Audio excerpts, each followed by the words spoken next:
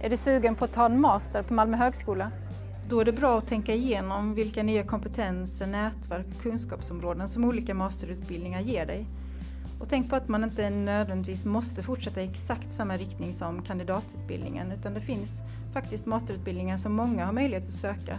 Och här på Malmö högskola så är 2 exempel Communication for Development och ledarskap och offentlig organisation.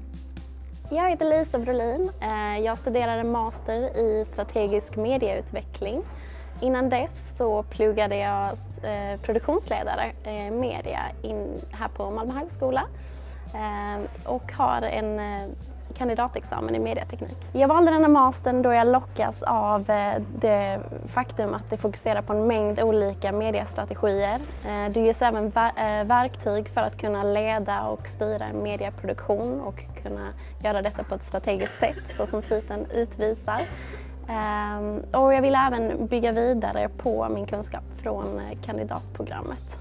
Jag hoppas att kunna arbeta som mediestrateg på ett företag eller en byrå för att hjälpa företag att ligga i framkant när det kommer till ny medieteknologi.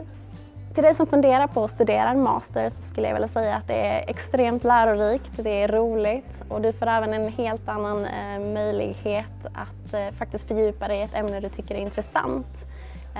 Till skillnad från vid kandidatprogrammet. Du får även en helt annan självständighet och en närhet till lärarna. Så jag skulle definitivt rekommendera det. Alltså fundera utifrån din kandidat. Är du ute efter en breddning och vill ge dig på ett nytt område?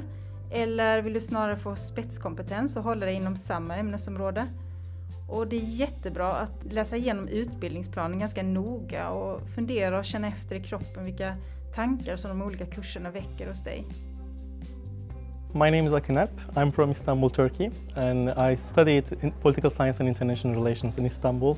And right now at Malmö University, I'm studying international migration and ethnic relations. I chose this master's program because I want to focus on integration, and this master's program has a course named integration, and there are really nice lecturers, and I'm really enjoying it.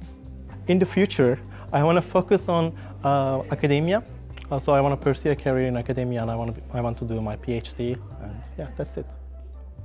Så sitt inte bara på din kammare och tänk. Ge dig ut och prata med potentiella arbetsgivare. Hur tänker de när de rekryterar och vilka kompetenser är de ute efter?